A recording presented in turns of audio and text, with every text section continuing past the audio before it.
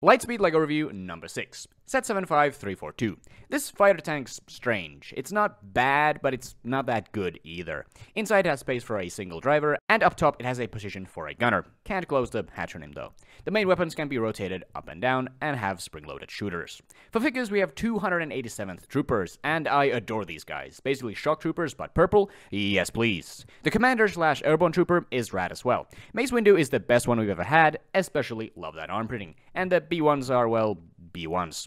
Overall, the build is definitely the worst fighter tank LEGO's ever put out, but that doesn't mean it's terrible, just underwhelming. The choice of the non-canon 187 for the clones is strange as hell, but I also love them and don't care. It's a great figure selection. $40 retail though was a bit much. The figures are doing a lot of heavy lifting here, 6 out of 10.